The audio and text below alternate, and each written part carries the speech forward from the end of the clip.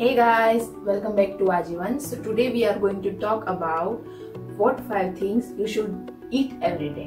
यानी कि ऐसी कौन सी 5 चीजें हैं जो आपको डेली खाना चाहिए. And hi, if you are new to my channel, my name is Minal Viradia and I am a homeopathic doctor. So let's start the video. तो फर्स्ट है omega 3 fatty acid. Omega 3 fatty acid आपकी health के लिए बहुत ही जरूरी है, जैसे कि it important for your mental health, retinal health, during pregnancy baby के ब्रेन के डेवलपमेंट के लिए, और ऐसी बहुत सारी चीज है जिसके लिए ओमेगा 3 फैटी एसिड बहुत ही जरूरी है. तो आप सोच रहे होंगे कि ये ओमेगा 3 फैटी एसिड बिना मेडिसिन का आपको कैसे मिलेगा. तो for non vegetarian omega 3 fatty acid easily मिल जाता है, पर व्हाट अबाउट वेजिटेरियन वो only depend on plant based diet. तो उसके लिए मैं आपको बताती हूँ. तो फर्स्ट है फ्लैक्सीड. आप सोच रहे होंगे कि अलसी को हम अपने डेली लाइफ में कैसे इंक्लूड कर रहे हैं. तो flaxseed has a nutty test which goes really well with smoothie, breakfast puffer and oatmeal as well. In India we make a mouth freshener out of flaxseed. तो उसके लिए आप रो फ्लैक्सीड में लेमन जूस, सॉल्ट एंड हल्दी डाल के उसको pan पे ड्राई रोस्ट कर सकते हैं and you can consume it after मील और any time of the day. Flax seeds are covered with the hard shell, so you always remember to chew it very well, or you can grind it in a mixie grinder and consume it in your diet. So in this way your body have easy access to omega 3 fatty acid. Next है chia seeds. Chia seed को भी आप flax seed के जैसे ही consume कर सकते हैं, जैसे कि you can sprinkle it on your salad, add it in your smoothie, और थोड़े से पानी में मिला के let it swallow and then consume it. Next है hemp seeds. हेम्प सीड को भी आप चिया सीड के जैसे ही कंज्यूम कर सकते हैं. Both of them are substitute to each other. Next, walnuts. To get maximum benefits out of walnuts, make sure you soak it overnight and then consume it. Second, probiotic foods. Probiotic food यानी कि ऐसा food जिसमें से आपको गट friendly healthy bacteria मिले and have a habit to at least 1 probiotic in your diet, क्योंकि more than 75% of our immunity depend on our gut health.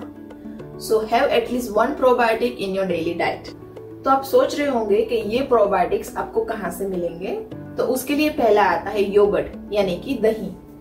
ये दही को आप अलग अलग वैरायटी में भी कंज्यूम कर सकते हैं, जैसे कि you can consume it as a plane yogurt, या फिर you can make a raita out of it, और यू कैन हैव अ लस्सी यानी कि स्वीट योगर्ट, और you can make a butter milk यानी कि छाछ.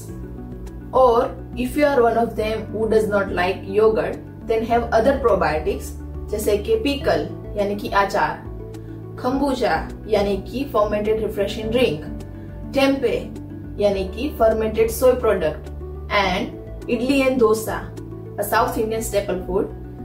Idli and dosa are made up of rice and lentils fermented batter. Idli, which is steamed cake, and dosa, which is thin crispy pancake. Third, green leafy vegetables. When you think about vitamins and minerals, green leafy vegetable comes in a higher position.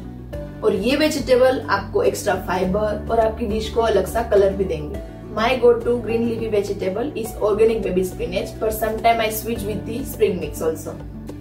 और ये green leafy vegetable को आप अपने breakfast, lunch and dinner में भी include कर सकते हैं, जैसे कि in breakfast you can add it in your smoothie, in lunch you can add it in your salad, or you can make a sandwich out of it, or in dinner you can make a curry, soup और tortilla यानी कि रोटी out of it. अगर आपके बच्चे और आपके family member green leafy vegetable खाना पसंद नहीं करते, तो आप उसे स्मूदी और रोटी में मिला के भी खिला सकते हैं, एंड बिलीव मी उन लोगों को पता भी नहीं चलेगा. Fourth, calcium. As a doctor मुझे पता है कि कैल्शियम हमारे बोन हेल्थ के लिए बहुत ही जरूरी है, और इसे अगर हम अभी यानी कि हमारी अर्ली लाइफ में खाएंगे तो it will definitely help you in your let life. Dairy यानी कि दूध, दही, छाछ में कैल्शियम आपको सबसे ज्यादा मात्रा में मिलेगा. So try to consume 1 glass of milk every day.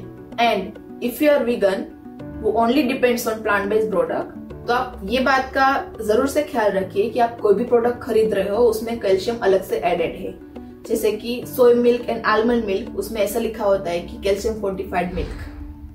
Fifth, antioxidant. Antioxidants हमारी हेल्थ के लिए बहुत ही जरूरी है, क्योंकि ये हमें डिजीज के साथ लड़ने में मदद करता है और हमारी बॉडी को डिजीज फ्री रखता है. तो आप सोच रहे होंगे कि ये एंटीऑक्सीडेंट्स हमें कहाँ से मिलेंगे. So all berries have higher amount of antioxidant. If there is a season, you can consume a fresh berry, and if there is a off season, you can consume a frozen berry. Because fresh and frozen berries have a same nutrient, so you can add these berries in your salad, oatmeal, and you can have it as a snack also. And if you do not have access to any type of berry, then it's completely fine.